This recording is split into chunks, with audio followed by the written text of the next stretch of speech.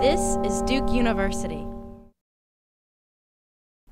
I really enjoyed a debate that I had in my class, and so I had students read a couple papers on how we can try to, how we can bring back erased memories. And they read these papers, they discussed them online beforehand, and then they came into class and I split them into groups based on kind of what they'd said about them in their forum posts.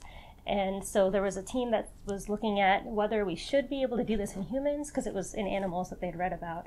And I had a team that was saying that we shouldn't be able to do this in humans. And I had them bring in background literature, and I kind of worked with them. And they actually produced such an incredible debate that by the end, it was clear that they had really thought about it critically. They had brought in resources that I hadn't told them about. They were quoting famous articles. And so I came out of that class with the students still talking about it with each other. And so that was a moment for me where I was like, yes, they did it. Not only did they get the concepts, but they really divulged in the actual material. So I was really proud of that.